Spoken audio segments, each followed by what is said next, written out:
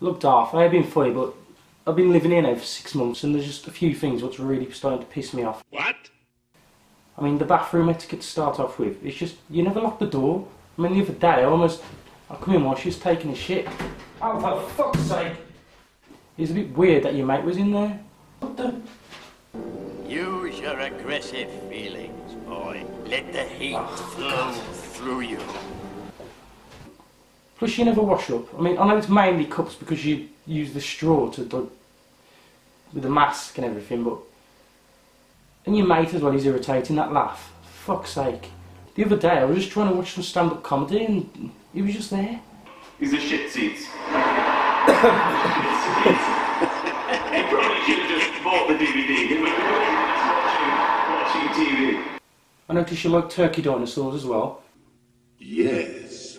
You never buy any, but you can eat my turkey dinosaurs. Your feelings for them are strong. If you want turkey dinosaurs, Darth, you should buy your own turkey dinosaurs. As you wish. You keep breaking into my room as well. You are unwise to lower your defense. It's got 4 locks on. I'm always leaving maps around of the universe. It's just... I mean, just get over it. You work for Iceland now. Alright, it's never going to happen.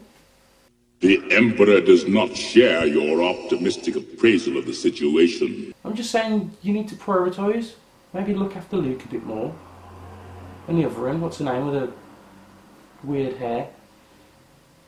Don't underestimate the Force. Look, I don't think this is going to work. I'm going to have to move out. You don't seem like you want to compromise at all.